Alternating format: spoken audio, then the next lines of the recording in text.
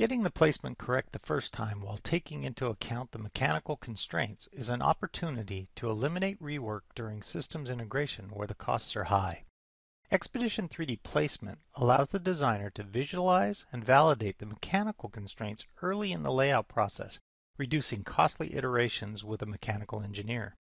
Symmetric implementation for component planning and placement for both 2D and 3D, including dynamic graphics synchronization, minimize the impact on your existing PCB design process. And dynamic DRC validation allows for the correct by construction placement that adheres to your constraints.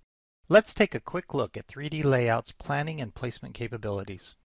In Xpedition 3D Layout, selection and manipulation of components is the same for both 2D and 3D views. Simply select and drag on the 3D component model to start movement.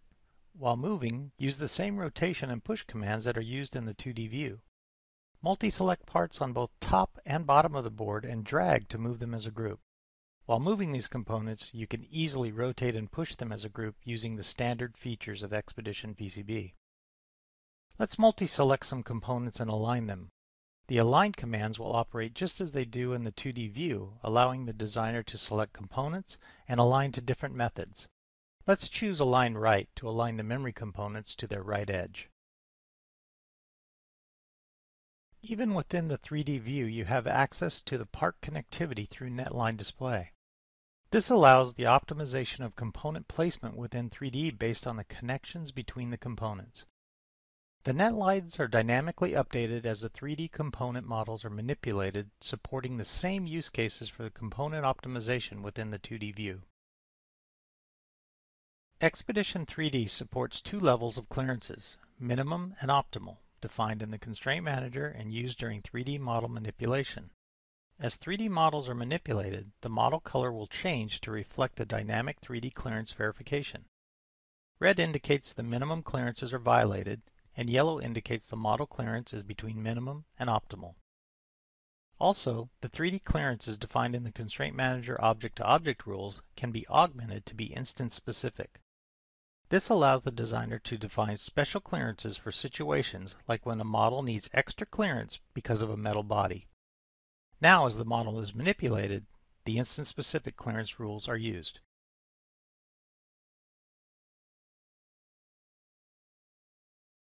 Parts are placed within the 3D view the same as placing parts within the 2D view using Component Explorer. Component Explorer also allows planning groups to be placed. A planning group represents logical grouping of components, allowing planning of connectivity between groups before the physical components are placed. Once planning groups are placed, Component Explorer can be closed because both hierarchical subgroups as well as individual components can be placed directly from planning groups by dragging on the corresponding text or using the right mouse button commands when a group is selected. All of the same options available in 2D from the right mouse button specific to planning groups are also available in 3D. The designer can select a planning group and use the Arrange command to attach all components within the planning group to the cursor for placement. Once parts have been placed within the group outline can be displayed, allowing easy selection of the physical circuit. Copy circuit can be used on a selected physical circuit to replicate its placement and routing within the design for unplaced equivalent logical circuits. Xpedition 3D and 2D views have symmetric graphical sync capabilities. This allows the designer to have each view follow the other when doing pan and zoom operations. As you manipulate parts in either view, the dynamic graphics is reflected in both views. All selection and part manipulation options are synchronized between the views, allowing the designer to easily move between the views or get both view perspectives while doing part manipulations. All of the options for individual and multi-select, move, push, and rotate are dynamically reflected between the 2D and 3D views.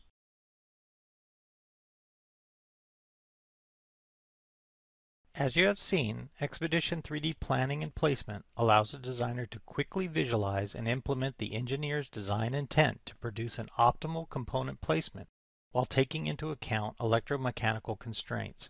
The synchronized 2D and 3D environment using the same selection, planning, and placement functionality as the PCB layout tool helps the designer become efficient quickly to make Xpedition 3D layout a key element in their design toolkit.